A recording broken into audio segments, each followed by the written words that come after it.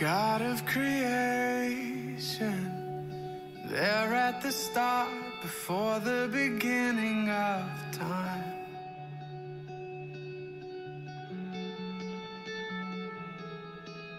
With no point of reference, you spoke to the dark and fleshed out the wonder of life.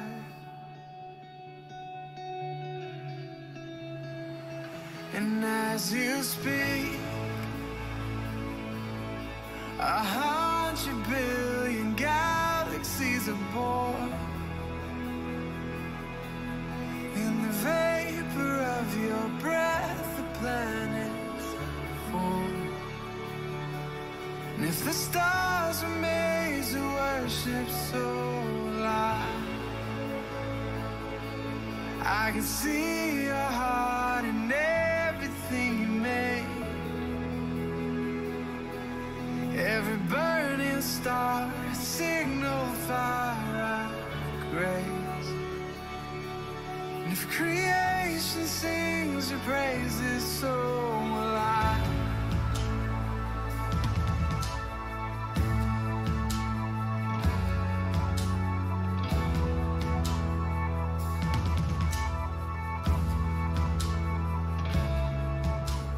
God of your promise, you don't speak in vain, no syllable empty your voice.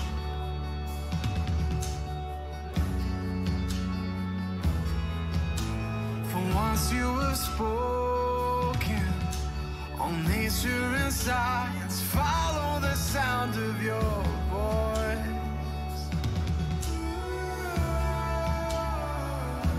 As you speak, 100 billion creatures catch your breath, evolving in pursuit of what you said. And if it all reveals your nature so alive, I can see your heart in everything you say. Every painted sky, a canvas of your grace. And if creation still obeys you, so will I.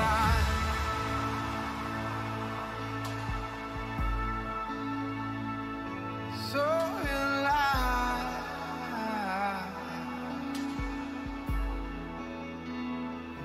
So will I.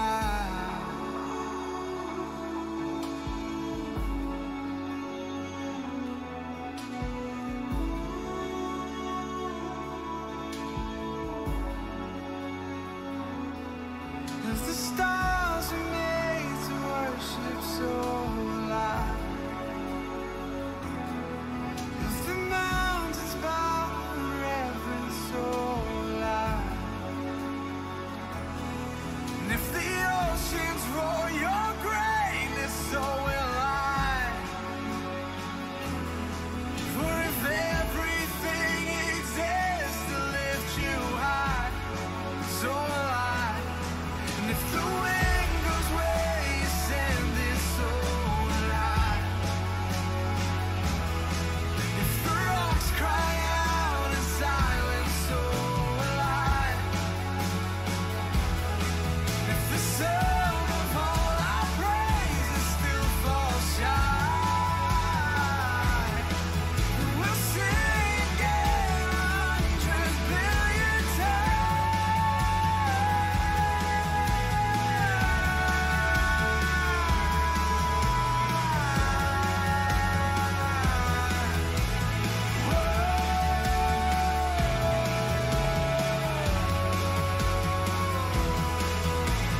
God of salvation, you chase down my heart through all of my failure and pride.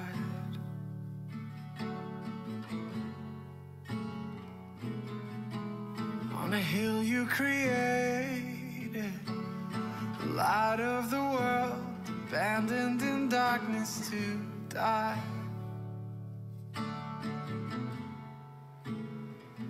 And And as you speak, 100 billion failures disappear. Where you lost your life so I could find it here. And if you left the grave behind you so alive, I can see your heart and everything you've done. Every part designed in a work of art called love.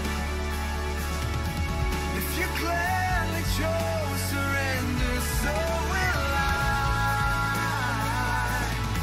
I can see your heart a billion different ways. Every precious one, a child you died to save. And if you gave your life to love them, so will I. Like you would again 100 billion times. But what measure could amount to your desire? You're the one who never leaves the one behind.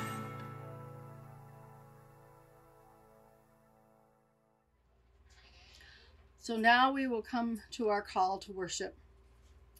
The heavens are telling the glory of the Lord, and the firmament proclaims his handiwork. Psalms 19. All around us are signs and wonders, fingerprints of the Creator. Praise be to God. The earth is the Lord's, and all that is in it, the world and all who live in it. Psalms 24. All around us we find life. All the created world is related to us. Praise be to God. Come, let us dwell in God's work of art. Here is this wondrous world. We are not alone. We share this life in the heavens and the earth. With the waters and the land, with trees and grasses, with fish, birds, and animals, with minerals and creatures of every form, and with all our brothers and sisters. Praise be to God. God is good, and everything God makes is good. Praise to the Creator of all that is, seen and unseen. Amen. It's a beautiful Sunday morning, kids. A beautiful Sunday morning. Glad you are here. So glad you are here. So today, our story comes from a play that's called God's Big Old Blue, which is about the book of Genesis, the very first book of the Bible, and Adam and Eve.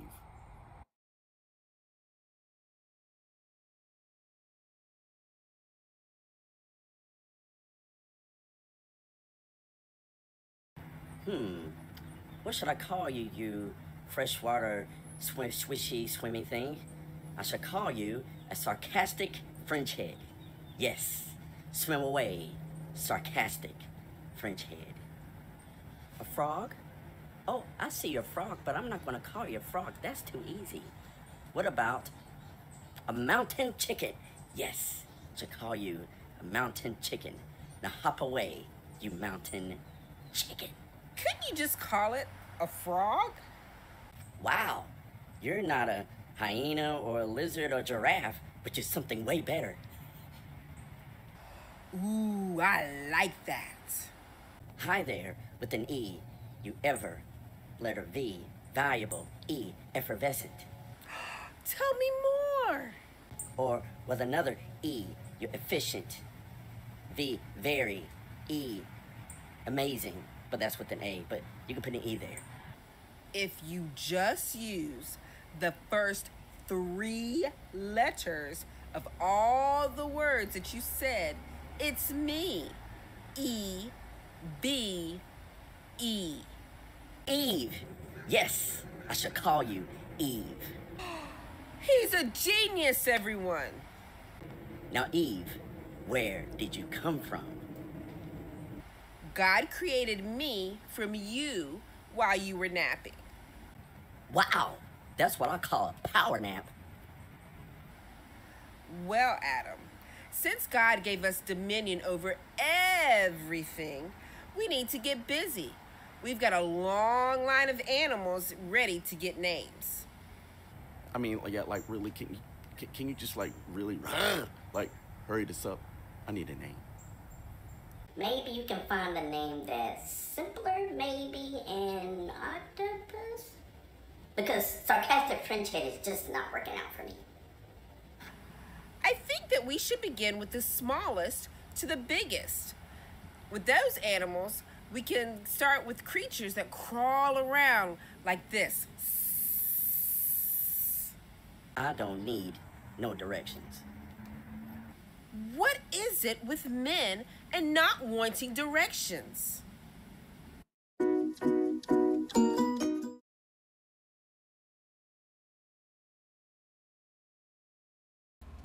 Genesis 1, 6 through 10, 27 and 31. And God said, "Let there be a vault between the waters to separate water from water." So God made the vault and separated the water under the vault from the water above it, and so it was. God called the vault sky, and there was evening and there was morning the second day. And God said, "Let the water under the sky be gathered to one place, and let dry ground appear." And it was so. God called the dry ground land, and the gathered waters he called seas. And God saw it was good. So God created mankind in his own image. In the image of God he created them, male and female he created them. God saw all that he had made, and it was very good. And there was evening and there was morning, the sixth day. Genesis 2, 15 through 17. The Lord God took the man and put him in the Garden of Eden to work it and take care of it. And the Lord God commanded the man, "You are free to eat from any tree in the garden, but you must not eat from the tree of knowledge of good and evil, for when you eat from it, you will certainly die." Genesis 3, 4 through 7 and 9 through 14. "You will not certainly die," the serpent said to the woman, "for God knows that when you eat from it, your eyes will be opened, and you will be like God, knowing good and evil." When the woman saw that the fruit of the tree was good for food and pleasing to the eye, and also desirable for gaining wisdom, she took some and ate it. She also gave some to her husband who was with her, and he ate it. Then the eyes of both of them were opened, and they realized they were naked. So they sewed fig leaves together and made coverings for themselves. But the Lord God called to the man, "Where are you?" He answered, "I heard you in the garden, and I was afraid, because I was naked, so I hid." And he said, "Who told you that you were naked? Have you eaten from the tree that I commanded you not eat from?" The man said, "The woman you put here with me, she gave me some fruit from the tree, and I ate it." Then the Lord God said to the woman, "What is this you have done?" The woman said, "The serpent deceived me, and I ate." So the Lord said to the serpent, "Because you have done this, cursed you are above all livestock and all wild animals. You will crawl on your belly, and you will eat dust all the days of your life." Now we have come to the time for the sermon. So let us pray. May the words of my mouth and the meditations of our hearts be pleasing in your sight, O our rock and our redeemer. Amen. So I've titled today's sermon, "Did Eve Get a Bad Rap?" So as a question, you probably know the answer already. This is not going to be a male bashing sermon or a libertarian female liberation type sermon. This is going to be unpacking the story of Adam and Eve and their creation, as well as looking at creation and looking at the creation of man and woman. So there's three things that I'm hoping we'll cover in today's sermon. The first is that when God created humankind, God called it good. Just as when God created everything else, God called it good. That humankind is created in the image of God. And we're going to unpack a little bit about what it means to be created in the image of God. And then I want to cover, was Eve really the cause of the downfall of humankind? So, in this morning's scripture, we took a look at some of the various things and God creating. When God created the heavens and the earth, God created water, soil, animals, and especially when God created man. At each point in that creation story, God saw what God created, and God saw that it was good. And that is important to understand. God saw that it was good. At no point in that creation story did God say it was bad and recreated it. God said it was good. But no point in that creation story do we ever see that God created evil. Nowhere is evil created. And that's also something that we have to keep in mind as we go throughout our study of the Bible. All the way through Genesis and any other book in the Bible. We have to understand God never created evil. That everything that God creates is good. From that pesky little mosquito to the terrifying things of spiders and snakes and tigers and bears to the beautiful things of flowers and humankind. God said those were good. So what does it mean to be created in the image of God? So what are some of the words that come to your mind? To be created in the image of God. When I ask this question of many, or when you look at pictures that represent what it looks like to be created in the image of God, we kind of see what we see in the mirror, right? Or when we look at the Western version of Jesus, it's a white male, long hair with a beard. But let's step back a minute and let's think about where Jesus was born and what part of the country that was. Part of the world. It's in Palestine, folks. You don't see white, fair skin in Palestine. You don't see dark, long hair. Matter of fact, Jews at the time of when Jesus was born would never have been caught with long hair.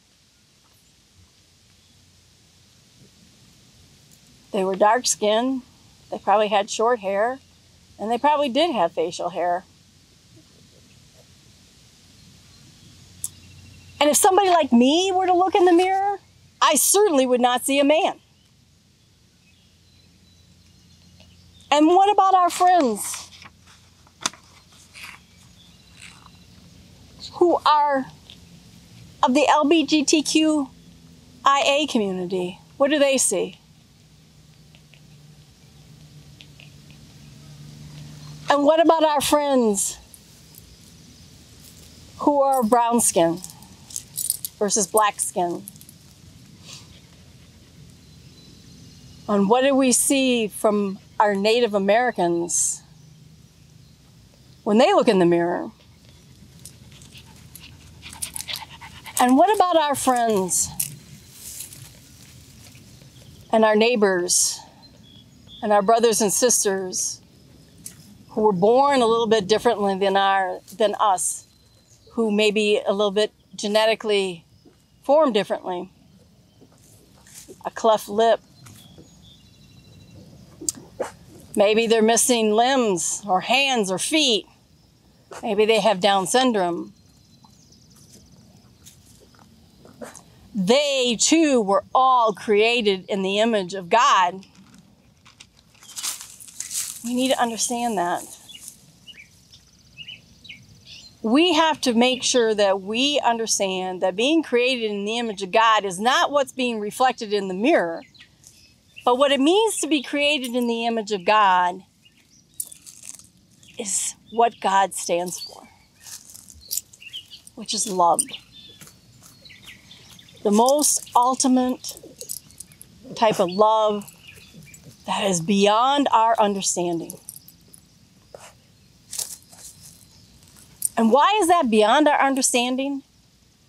Because how many of us would have gone to the cross to die for somebody else's sins?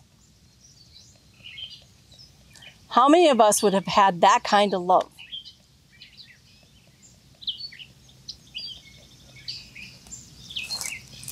That, when we talk about being created in the image of God, means that we are a reflection and a representation of God's humanity in the world. Don't forget that Jesus was both human and divine. And what Jesus left as the ultimate commandment to us was to love God with all our heart, mind, and soul, and to love our neighbor as we would love ourselves. God loves us back. God is there all the time, no matter what. When we're mad at God, when we forget about God, when we need God, when we think we don't need God, God is there with this love, always there. We never have to ask for it. It is just there. It is God's grace that is there.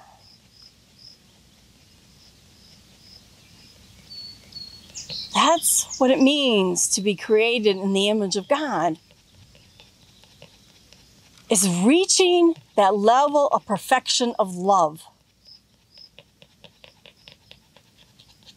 We never hear that God appeared in a certain way in a human form to anybody.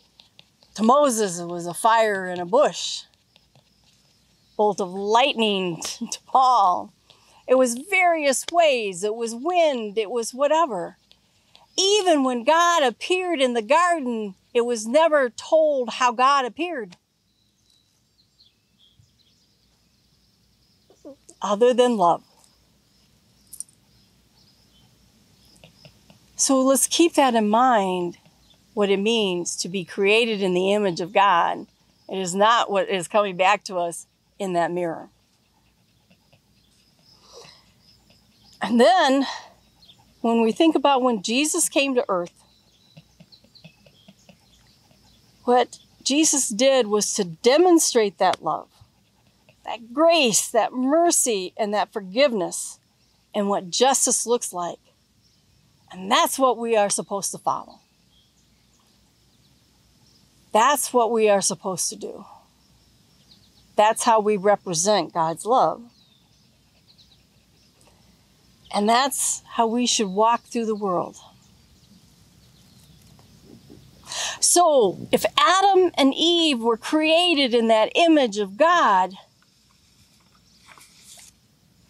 what does that mean? So let's go back to our scripture readings today.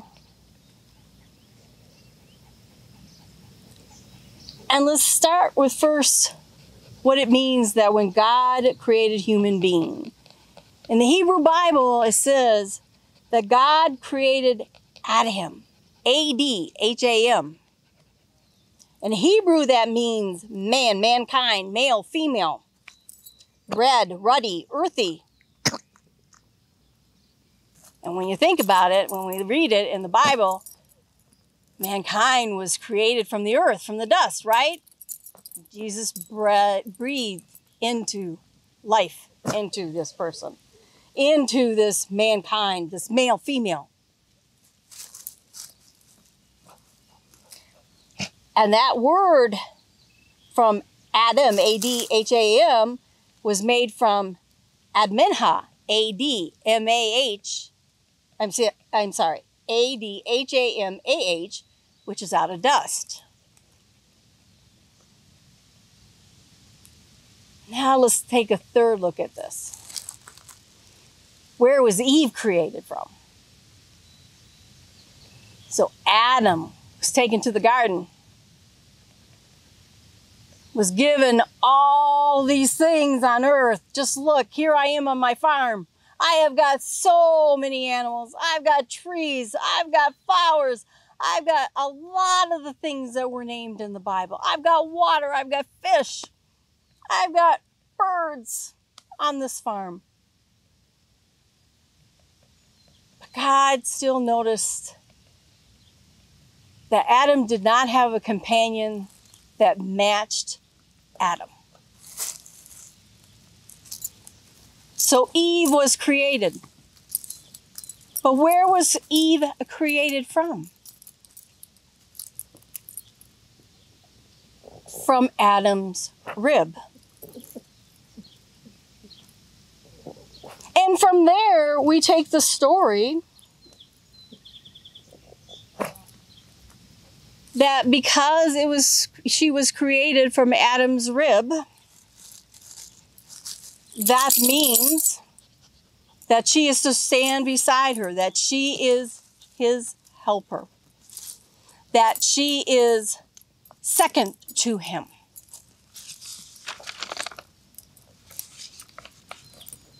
But nowhere in the Bible does it say that. First, let's go back and look at what Ad-im means in Hebrew, male and female. And let's take a look at the line of the succession of creation. Eve comes from a rib from Adam. Adam comes from dust. Dust comes from the creation of earth. The creation of earth comes from the chaos, from the creation that God made.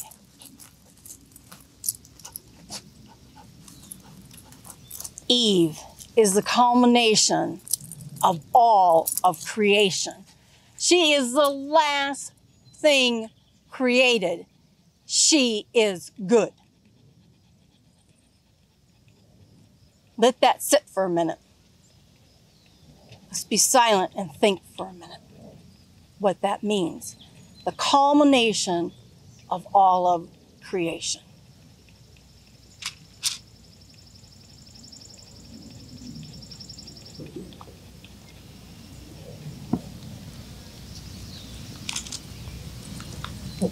So let's go to the garden.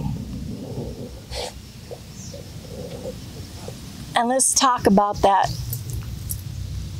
fruit that was eaten.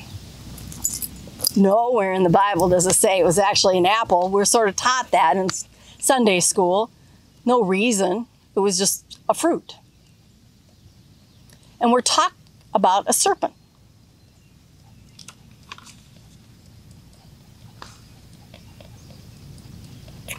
That tells Eve, did God tell you not to eat from the tree of knowledge? Now Eve says, yes.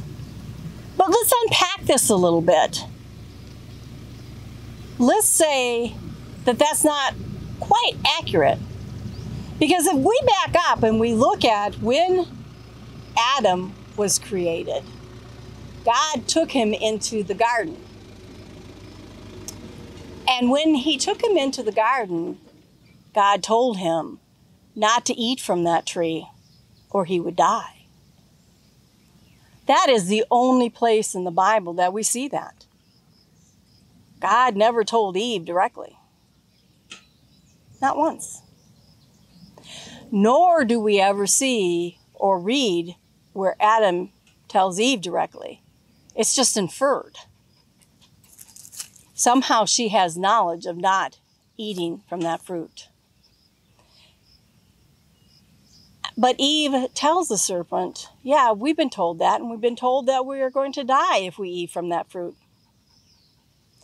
So the serpent tells her, no, you won't die. That's not what God meant, really, is what he's saying.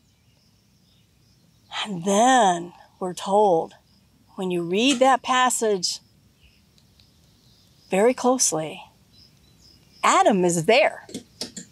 Adam is with Eve, right there when the serpent's talking to her.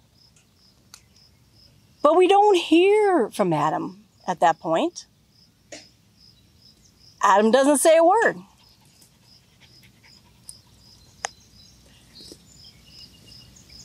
And Eve takes of the fruit. And she hands it to Adam, who does not say a word. He does not object. And he is the one that was directly told by God not to eat of the fruit. He was the one told directly. So Adam doesn't say anything to the serpent. He doesn't tell Eve, don't do this when the serpent's talking to him. And then he says, no thank you to Eve. He doesn't say that. He just eats of the fruit.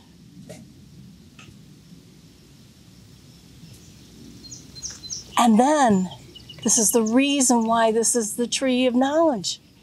Their eyes are open. And when the Bible says they see their nakedness, what they mean is they now have the knowledge. They understand everything like God understands everything. They understand reproduction. They understand life and death. They understand mortality. They understand how the universe works.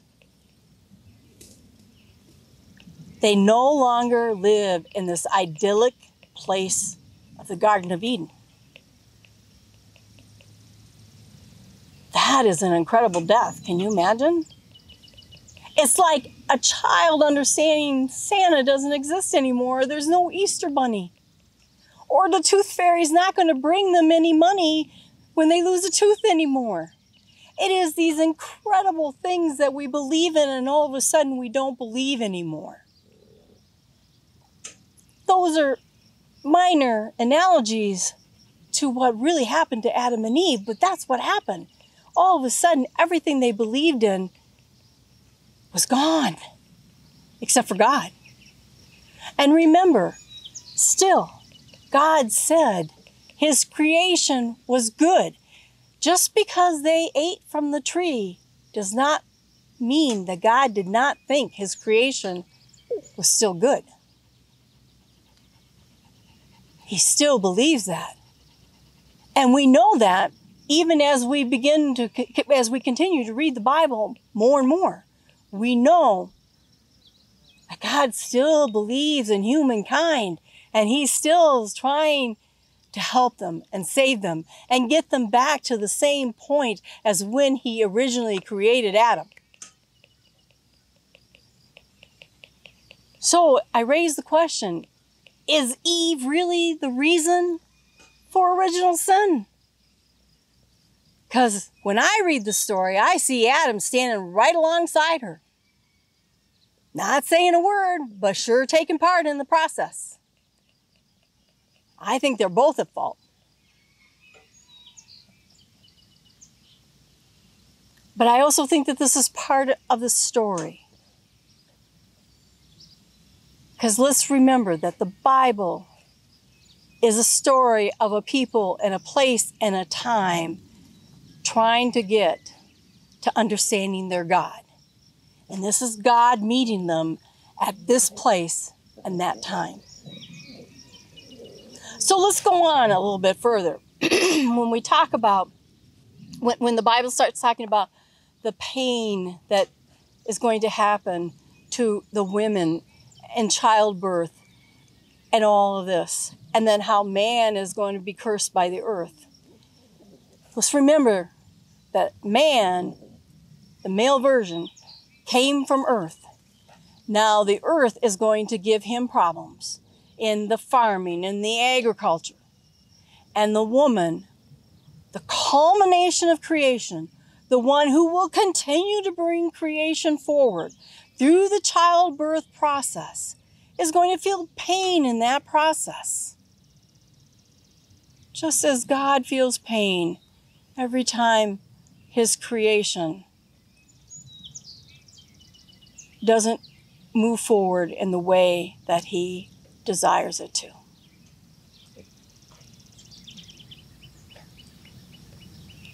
This is why when we say we're created in God's image, we're always striving for that love. We're trying to get back to the original kingdom. I sometimes wonder if the original kingdom is not the Garden of Eden, that it may look like that.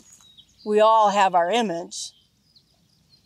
But I do think that Eve got a pretty bad rap on being responsible for the original sin. I think there was a downfall of humankind, but I don't think it was just Eve. And I also think that we take that story and we use parts of it to try to oppress a part of our society, women in particular, which is wrong. And this is something we do with the Bible a lot. We turn it into a rule book. We take parts of it to try to reach an agenda that we want, and it's not the intent of the Bible. It is not what God's intends. Again, when we look in the mirror, we're seeing an image of God, a creation of God, and God said it was good. Nowhere in God's creation did he say something was bad, and Eve was a culmination of God's creation. And I don't know how I'm stronger I can say that. We are all good. We are all loved by God.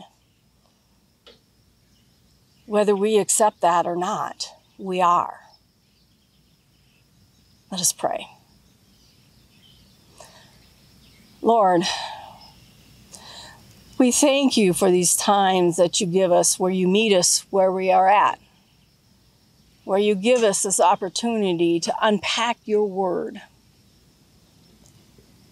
for us to look deep into its meaning and understanding, and what your creation is about,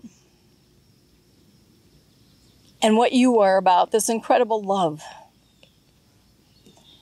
And we pray that you pour that love out onto us each day, and that your Holy Spirit moves through us, and that each day you give us a deeper and stronger understanding of what it means to be created in your image.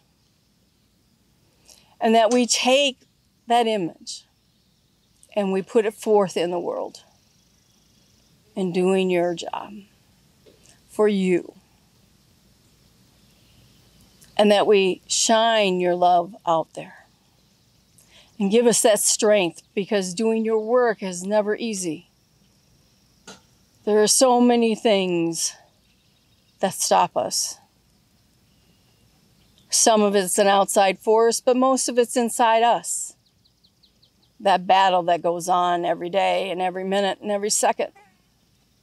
We need your strength. We pray for it. We desire to be like you. We strive it. We ask these things in your Son's name. Amen.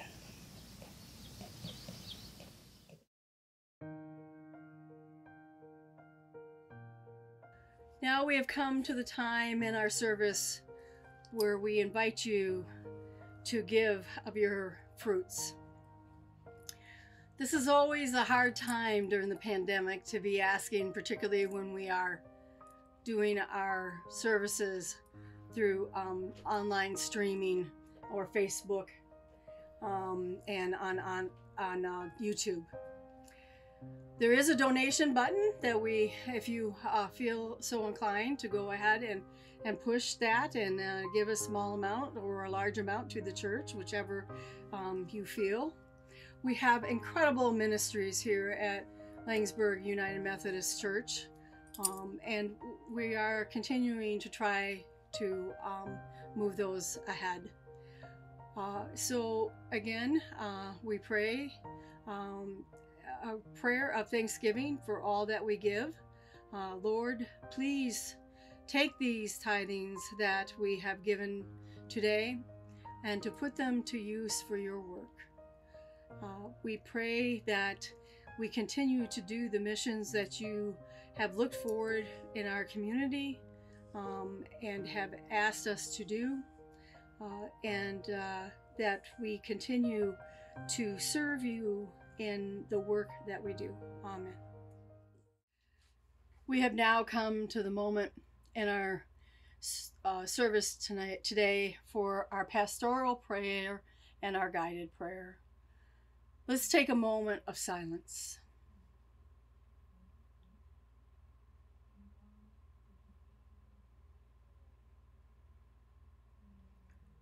Lord, we want to thank you for allowing us to gather here today in this beautiful creation of yours, in this time that we have together. We ask that you hear our prayers for our neighbors, be they in other lands, be those that are sitting next to us, be those in our government, both at national levels, in our state governments, and our local. We pray for those who are making decisions that impact all of us around us. We ask that you open their hearts and their minds for the unintended consequences that these decisions may have, particularly on those who are in need, those who are facing food shortages and home shortages. We ask that you open our hearts, that we see what our neighbors may need, how we may help, how we can be a loving neighbor, a helpful neighbor. We pray for those in our congregation, those who are in need of help, who have health issues. We ask that you guide their healthcare workers, for we know that you are the ultimate healing physician. Lift up the families. Help them know that you are with them, that you are carrying them, that you have never left them. And most of all, Lord, we pray that you open our hearts to your Holy Spirit, that you continue to make our hearts grow with that unimaginable love that you have, and that you make us become more and more like you each day, and that you help us follow that commandment of loving you with all our heart, minds, and souls. It is a hard task. It is one that we fail at daily, but we can never stop trying to strive for. And help us in that striving. Lord, help us to remember it is not the building of the church where you are at. You were there in the margins. You were out there with the people who need you the most. You are there with those who are crying, those who are in need, those that hurt, those who are silent in their needs, and those who are yelling. And Lord, there is so much hurt and so much anger around the world. It is overwhelming. It is beyond what one person can do. And sometimes I think that makes us just shut down. But keep with us. Help us realize that it just takes one kind thing and it has a domino effect. Please help us from becoming apathetic. Help us to remember that Jesus took one step, did one thing at a time, and that is all that you are asking us to do. And we pray these things through the prayer that you taught us. Our Father, who art in heaven, hallowed be thy name. Thy kingdom come, thy will be done, on earth as it is in heaven. Give us this day our daily bread, and forgive us our trespasses, as we forgive those who trespass against us. And lead us not into temptation, but deliver us from evil. For thine is the kingdom, and the power, and the glory forever. Amen. Okay, everybody, big hands and big arms. May this week allow you to feel the Holy Spirit filling your heart with God's love. May you truly achieve the image of God and strive for it. Go out, show love, show mercy, show friendship. Be kind to your neighbor. God bless. Amen.